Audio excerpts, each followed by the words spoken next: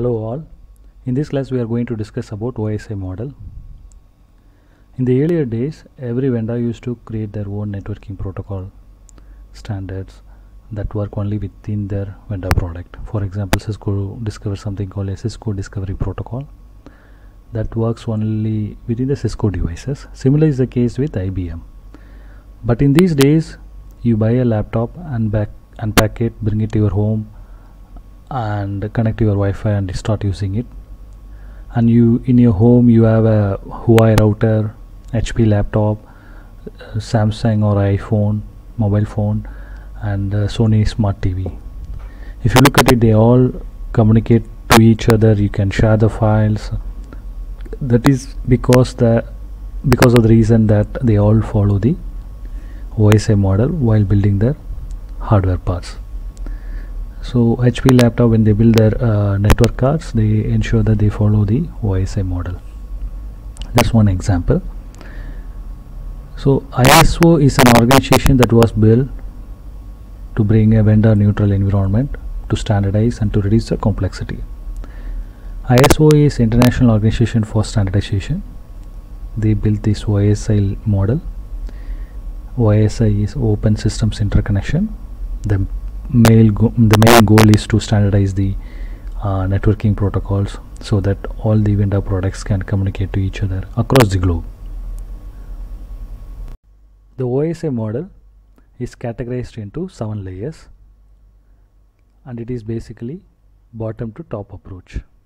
The first layer is physical layer, second is data link, third is network layer, fourth is transport, fifth is session, sixth is presentation, and seventh is application layer. We are going to discuss each layers in the OSI model in detail. Let's take an example of a web browser. Application layer does not refer to the web browser itself. It basically refers to the set of protocols that this web browser needs to follow in order to communicate on the network. So remember that application layer does not refer to the application itself. It does not refer to Skype, WhatsApp, Facebook or any other application that are commonly used, but basically it refers to the set of protocols that these applications needs to follow in order to communicate on the network. Let's take an example of the client and server environment. The web browser running on the client computer pulls some content from the server, and the server will respond back with a default page. Right. This is a basic example, but behind the screen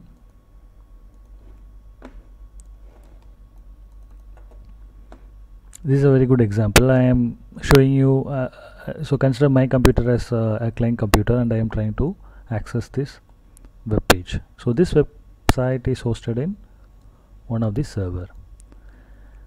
So in order for my browser to load this page and be able to talk to the server, because my computer is Windows and I am using a Chrome browser, the server probably is running a Linux server, and I should be able to fetch the content. So in order for this communication to work, there are a set of standards and protocols defined on the application layer. So you look at here, like this is a URL that I requested. If there is no web page here, the server will respond with the default page, and this is the method that I use to get the information from the server. And if this web page is found on the server will respond back with the status code of 200.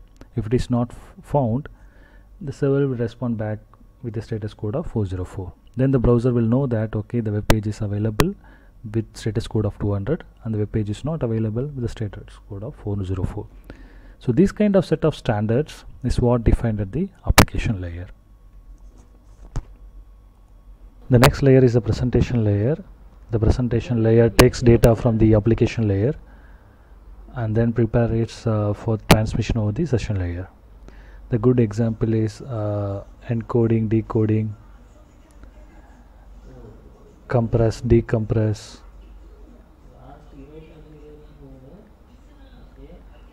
encrypt, decrypt. So these protocol standards are defined at the presentation layer. I can show you the same example that we have considered earlier. that is a web browser browsing a website it@adminguide.com. So response header and request header.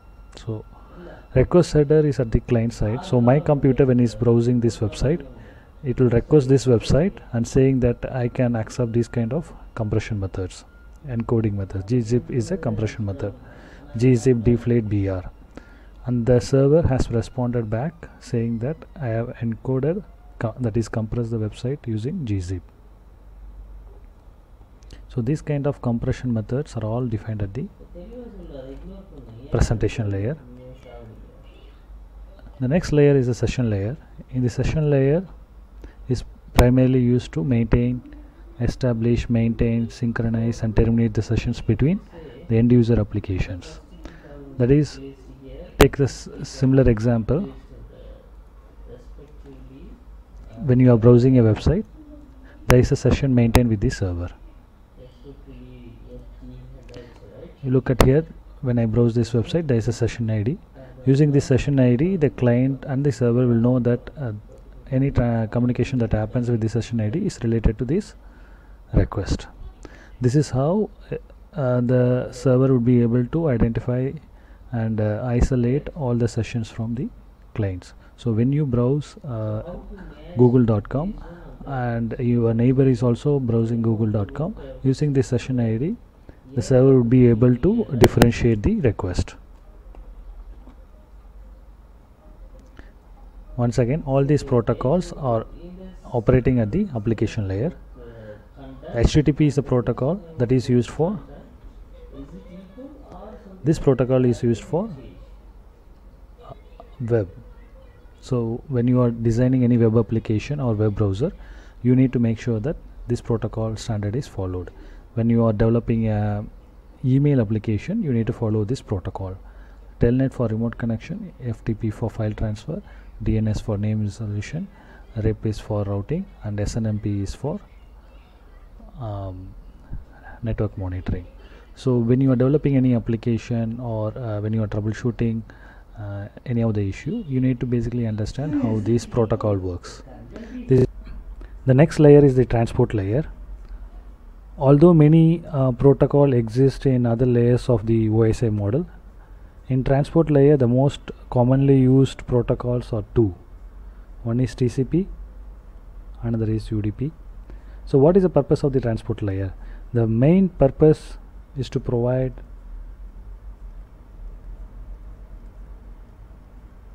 error recovery service. Let's see how it works. Let's take a example of client server communication. So both of them are communicating with each other. The client browser is loading a web page from a server. The server is responding back with several responses. You see there is a sequential of responses 2, 1, 2 and 3. In this case the client side, due to some network issue, it has received only 1 and 3, and it lost the second packet in transit. So the usual expected result is the page would not shown up in the client's computer. However, with the help of the transport layer, the client will make a request to the server saying that please send packet number 2. Okay, the server will respond back with the packet number 2, and the client will say that okay, send me back the next sequence, that is number 4. Okay. So in this way, with the help of transport layer, all the data have a sequential number, and there is also an acknowledgement. So when the client says that send me packet 2, that means packet 1 is received. Okay, and then send me packet 4, that means the server will understand that packet 1, 2 and 3 are received. So once similarly, when the client receives 5 and 6 from the server, client will not say that okay, I received 5 and 6. Instead it will say that okay, send me packet number 7. So the server will understand that 4, 5, 6 have safely reached the client side. Okay, this kind of sequencing, acknowledging, methodology to avoid packet loss, okay, is all taken care of the transport layer. So transport layer, the main objective is error recovery service. The next layer that we are going to discuss is the network layer. Let's take an example of the postal service in order to explain the network layer. You got two envelopes, envelope A, envelope B. Envelope A, you want to send it to nearby state. Envelope B, you want to send it to nearby town. In both the envelopes, you will be writing a unique address, right? Nobody is going to have the same address in the world, so this is going to be unique for this destination, and you will have a unique address here as well to reach to this destination. The next step is you will deposit both the envelopes on the same post box, and you expect the postal service to deliver both the letters. Depending upon the destination, probably this can be delivered very easily to the nearby town just by taking a cycle or motorbike, and this probably be taking a different route, taking a truck or larger trucks. Well, the network layer of the TCP/IP model also works very similar to the post box. So in this case, each host needs to have a unique IP address. The client and the server needs to have a unique IP address in order to communicate to each other. So network layer is the one which defines the routing and forwarding packets, how to reach the destination. These are all defined at the network layer. The next layer is the data link layer. Data link layer takes the data from the network layer, adds some control information and forwards it to the physical layer. Let's take the example of the server and client environment. The server responds back to the client with lots of information, lots of responses. However, the client can handle only 3 packets at a time. In this case, data link layer is the one that handles the flow control to ensure that the client can receive only the amount of packet that it can handle, and also error control. So if any data is lost, it is retransmitted to recover the lost frames. So both of these are handled by something called a logical link layer. So logical link layer is presented within data link layer. So data link layer contains 2 layers. One is a logical link layer, another one is media access control layer. So basically this represents the MAC address.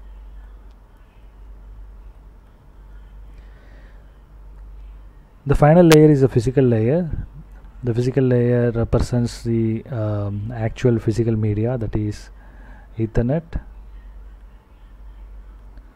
or fiber optic or Wi-Fi. So the physical layer refers to the actual physical media itself. So when a host choose to send a packet to another host, in this case the network cable represents the physical media. The OSI model consists of 7 layers, and it is basically bottom to top approach. The first layer is the physical layer, second is the data link, then network layer, transport, session, presentation layer, and finally application layer. The application layer does not refer to the application itself, it refers to the protocol on which the application was built. So for example, the application layer does not refer to the WhatsApp application, but rather the protocol on which the WhatsApp application is built. The WhatsApp application says they are providing end-to-end encryption. That is basically handled at the presentation layer. When you are sending a message to one of your friend on the WhatsApp, it is delivered to the respective person. So session is the layer that handles the end-to-end communication and ensures that the data is transmitted over to the intended recipient. Transport layer takes the data from the upper layer and adds some kind of information to it, either TCP or UDP, to be used for the delivery of the packet. So transport layer provides sequence, acknowledgement and error control. The next layer, network layer, is the one to ensure that the packets are delivered to the destination. Basically it provides routing functionality. IP is a very good example that operates in the network layer. So we were discussing about the postal service. In the postal service, the physical address is refers to as the IP address in the network layer. The next layer is the data link layer. Basically it adds the MAC address on top of the data received from the above layer.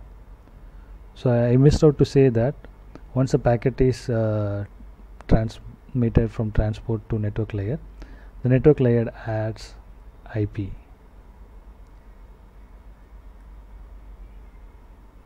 Okay, so the IP address information are added at the network layer. So once it moves on to the data link layer, it adds the MAC address information. Then it is transmitted to the physical interface.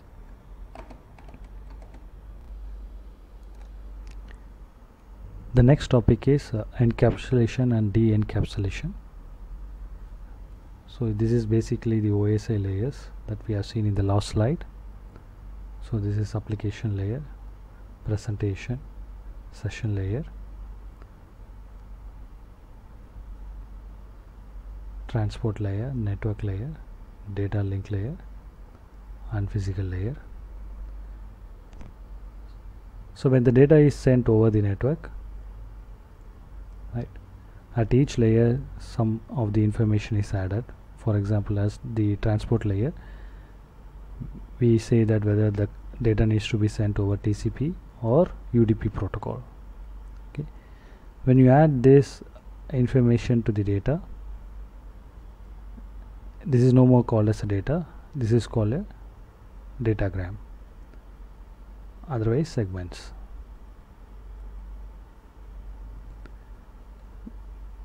When the segment moves to the next layer, that is a network layer, IP information is added so that the data can be transmitted to the destination. When this information is added, it is no more called as segments, it is called as packet. When the packet move on to the next layer, which is the data link layer, MAC address information is added as well as FCS. FCS is frame check sequence. For the purpose of the exam, all you need to know is this is a frame check sequence value that you will be used to provide error control, okay, as well as flow control as well. Once this information is added to the packet, it is called frames. Okay, then the data will be transmitted over the physical media as a bit. So whether it's Ethernet, fiber optic or Wi-Fi, the data is always transmitted as bits. At the receiving side, the reverse operation is performed, that is de-encapsulation. So once the frames are received, these two head and tail is removed to receive packet information. When it moves to the next layer, IP information is removed to receive the segments information. Finally, the data is presented to the end user application. So these terminologies are very much important when you are troubleshooting a network issue. Most of the network engineers used to use this terminology to mention that there is a problem at the packet. That means there is a problem at the network layer. When they say that there is a layer 2 problem, then that means there is an issue with the data link layer. basically there is a problem with the MAC address. And when the engineer says that there is a problem with L1, that is layer 1, there is something problem with the physical layer itself, then you need to look at the physical layer. Probably you replace the network cable to troubleshoot the issue. The OSI model is a logical model. The more practical model is the TCP IP model. So the major difference is the top 3 applications are combined into one layer in a TCP IP model. Otherwise the whole functionalities remains the same. The transport layer is called transport layer as well in TCP IP model. Network layer is called internet layer, and then the data link layer and physical layer are combined together and called as network access layer. So OSI model is basically 7 layers. TCP IP model is 4 layers. Apart from that, they serve the same functionalities, and you need to make sure that the HTTP, SMTP, Telnet, all these protocols, they basically operate at the application layer in OSI model. Whereas in TCP IP, it's also an application layer. However, these are all combined. The TCP UDP remains same. It operates at the transport layer. IP operates at the internet layer. The Ethernet token ring, ATM frame relay are all operate at the network access layer. So this is all about the OSI model and the TCP IP model.